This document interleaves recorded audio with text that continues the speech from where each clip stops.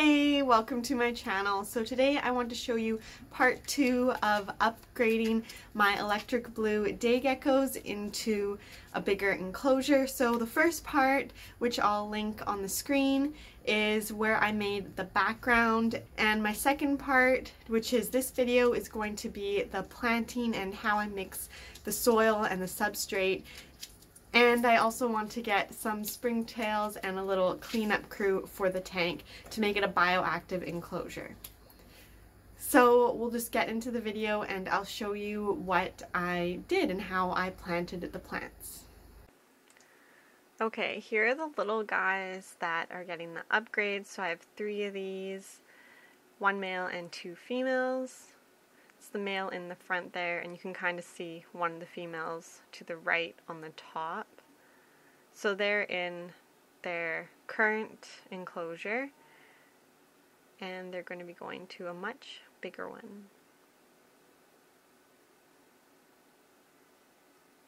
So this is the enclosure that I'm making for them. I put the screen mesh on top of the hydro balls, and then I mix the eco earth with a little bit of sand.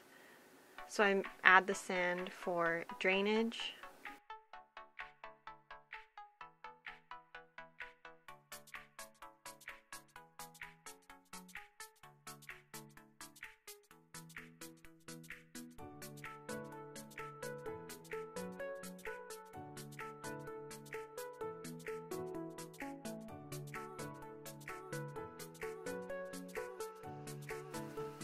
This is Zorro, he likes to help.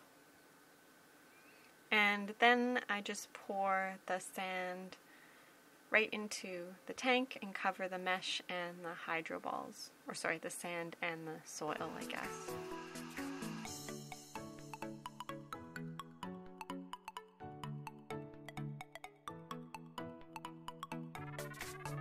These are my 2 dogs and 1 dog that I'm babysitting or dog sitting. So I needed to make a second batch because there wasn't enough to cover. So here's my second batch poured over top.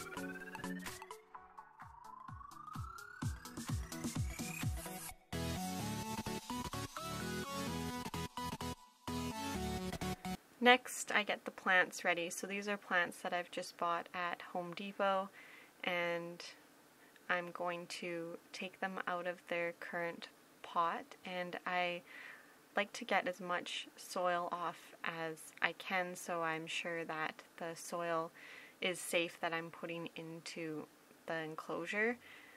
With these plants, they were mostly roots. They had to come out of these pots. They were outgrowing it, so I couldn't get too much soil off. I don't want to take off enough that I harm the plants, so I don't really want to rip any roots, but I just took off as much as I could.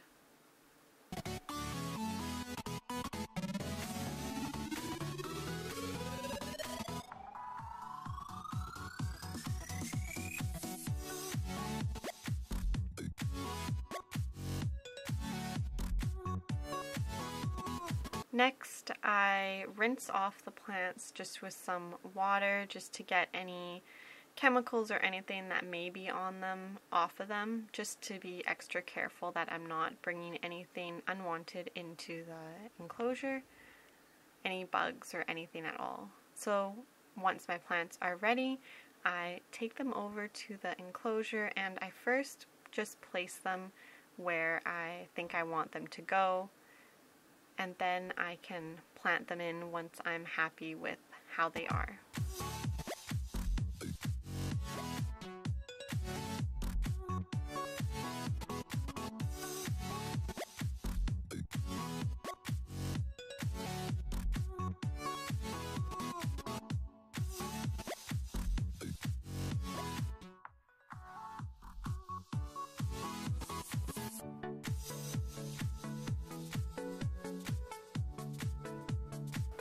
I also have these plants that I've propagated from another plant, so they have some roots. I put them in. I know that these ones are safe because I don't use any chemicals and they don't have any bugs or anything on them. I also use that powder that it just helps plants root into the soil if they don't have roots. I'm not sure if these vines are going to take off or if they're just going to die, but we'll see how it goes. Next, I water the plants, and I use a watering can, and then I just use the sprayer to mist them. I'm going to let these plants just grow in and get really comfortable before I add any of the geckos.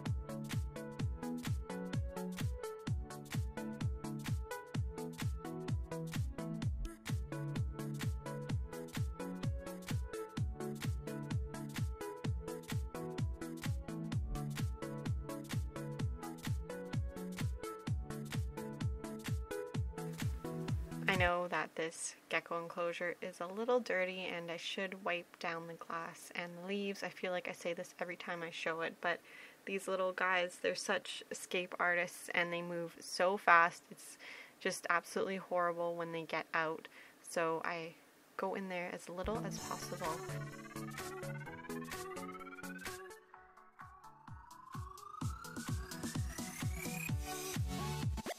And of course my cat Zorro has to check everything out. So here's the new enclosure right next to their current enclosure, and the next step is adding some bamboo branches so that they can climb and get around and have something to hide on and move around on. So my boyfriend did this for me. He cut them to the right size, and then we tried siliconing them in, but that actually didn't work and it was pretty hard. So we just used some double-sided sticky tape and stuck them onto the glass.